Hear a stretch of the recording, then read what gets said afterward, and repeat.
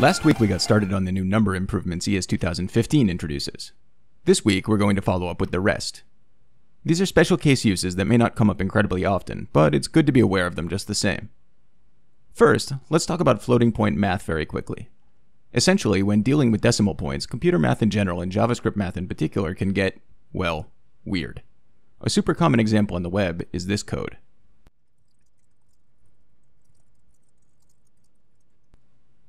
Seems like you should get 0.3 and then true, correct? Guess again. So, yeah, that's frustrating. Because of this inherent limitation, there are a lot of workarounds for dealing with impossibly small fractions. ES2015 introduces number.epsilon as one of them.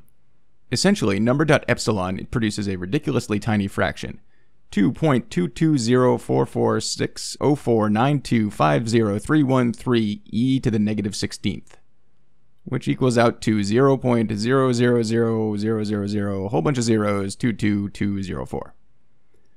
Rather than trying to remember those values, you just use number.epsilon, and the main purpose is to check and see if a fraction is so small that it's effectively zero. Essentially, it's a margin of error. You could use it like this.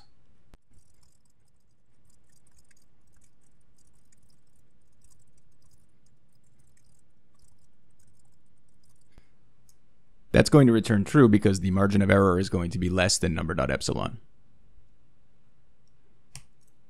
There we go. Floating point math is not going to come up a lot if the data you're working with is mostly things like how many usernames are in this array. But if you're trying to do complex charting or anything relating to graphics, it becomes a much bigger deal. But let's say you're not into floating point math. Let's say you just want to stick to integers, and you've got all these decimals flying around. Well, math.trunc has got your back, my friend. In ES5, we'd have to write our own function, like this, and once again I borrowed these functions from es6-features.org.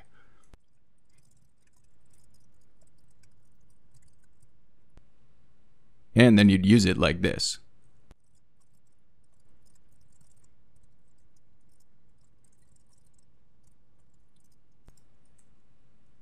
Save that. And refresh. 4, -184, -0. Yes, -0. But we no longer need that function in ES2015. Observe.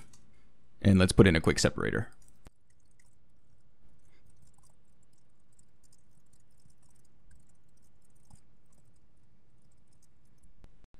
Save that.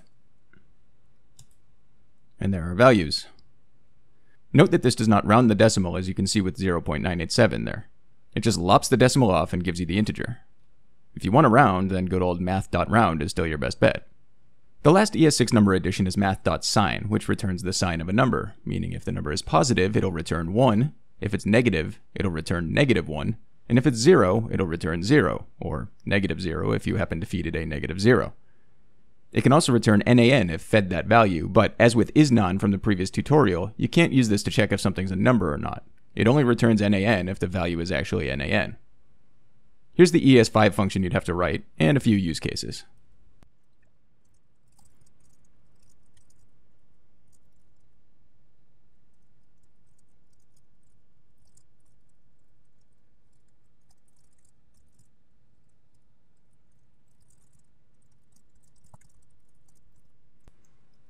Save, and refresh. 1, -1, 0, NaN, as expected. Now here's the ES2015 way to do it. Note that here we're going to generate NaN by trying to divide two strings, which produces NaN as a value.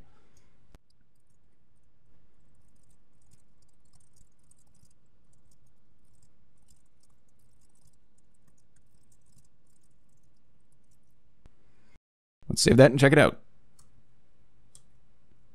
1, -1, 0, -0, NaN. That's what we've got for numbers in ES2015. Next week, we'll move on to a new topic. I'm recording this tutorial several weeks in advance, so I don't know yet what that topic will be. But we'll find out soon. Until then.